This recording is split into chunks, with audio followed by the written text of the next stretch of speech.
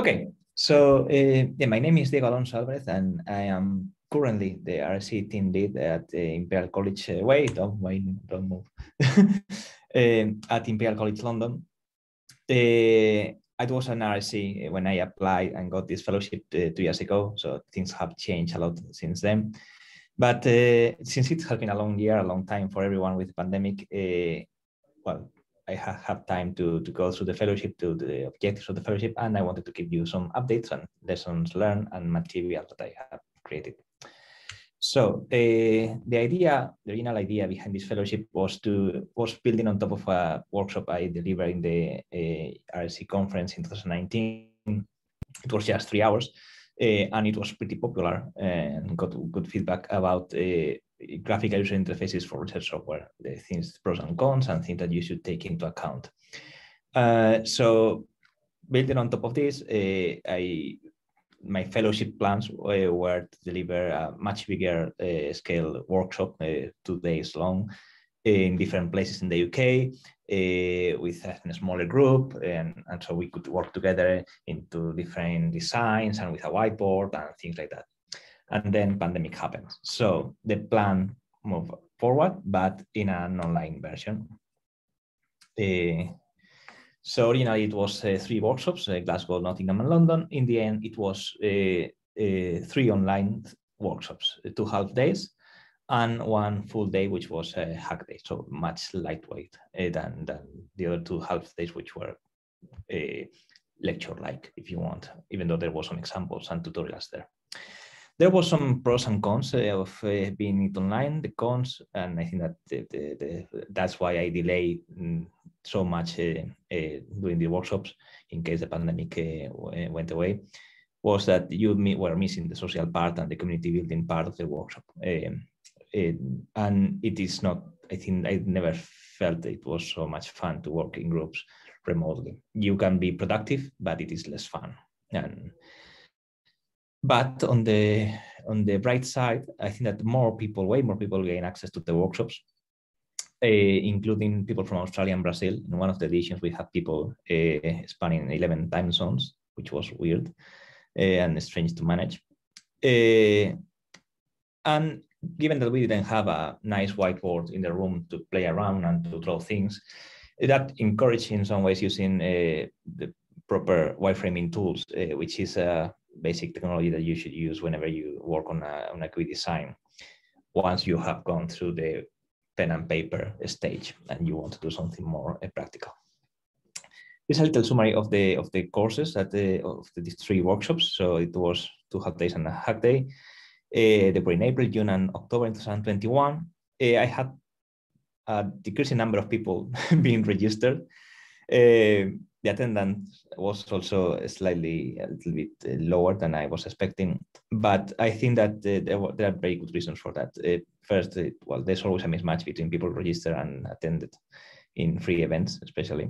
I think that by this time, people was already a bit tired of Zoom meetings. I definitely was. I haven't attended a Zoom event or conference since late 2000 or early 2021. So it's not really surprising. And in particular for the last event, I think that there was also an impact on being already in the within the academic course. But I don't think it was bad news to have these numbers. I think it was good that there was an interest. There was the people that was indeed in the course was very engaged, and everything that was created during these workshops are open and accessible to everyone. So as I wanted for it to be, I hope that it will have impact beyond these particular workshops. So a few things that have been outputs of these workshops. The first edition, of course, for the first edition, I had to put together all the course material, the slides that are available in Zenodo, and the recordings in YouTube. The link is there, and it's also in the hack in the document already, so you can access both things easily from there. And the recordings also have captions, which is useful, even though my automatic captions are not that great for obvious reasons. And I also write a blog post, 2 blog posts in the SSI and Sustainability Institute that mostly cover the first lesson of the course, why GUIs are useful and interesting for research software. Again, the link of the blog post are there. For the second, for this one, one of the lessons were delivered not by me, but by Mark Turner, who, as probably you all know, he's the chair of this year RSC conference in Newcastle and leads the RSC team in Newcastle. And he is amazing in user interface and user experience. So that's if you don't watch any of the other lessons or read any of the slides, please have a look at this one, at the Mark Turner's presentation, because it's really, really good. The second edition also brings some news. I refined the lessons after feedback from the first session. I introduced exercises related to wireframing, which were really useful and engaging, and people really loved them. The exercises were about creating a GUI for Git, which was interesting and useful, the different approaches. And the projects, when people started to in the hack day to create their projects, were also very interesting and very diverse. This one in particular is the wireframe. Obviously, you won't see much unless you zoom in a lot.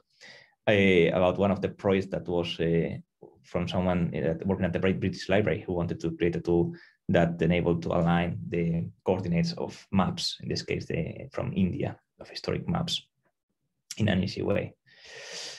And I enhanced part of the material that I had used before in the RSC conference in 2019, and improve it with new details and better layout and correct typos and things like that. This link is also in the HackMD document. And in the final edition, apart from refining the lessons further, I developed a reusable tool that I could use to simplify the creation of GUIs from scratch.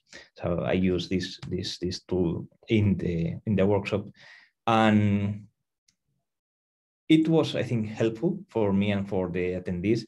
But since it was a very early stage, there were some things I was solving bugs along the way. But I think it was useful. And the most important thing, I think, for me at least, is that this tool is something that we now use in our team to create GUIs for researchers at Imperial. So it's something that we are using in production and therefore refining it and improving it as we use it. So what I got from the fellowship were lots of things, visibility, obviously, that comes with the role, but also by trying to teach people about GUIs and user interfaces and user experience, I gain a lot of knowledge on how to do it right and tools that are there to help you.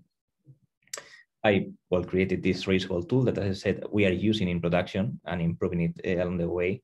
So I think that maybe not now, but in time it will be useful, something really useful for the community. And it led me to a particular reflection, which is who should learn how to create GUIs. Now that I have become the team leader of the RSC team at Imperial, it made me wonder if researchers actually should bother about GUIs at all. GUIs are important for research software, but should they learn how to do it? It is going pretty much outside of the comfort zone and also the things that they should be doing as researchers. So I'm not sure whether the audience of this type of workshops should be actually researchers or more specialized people, RSCs or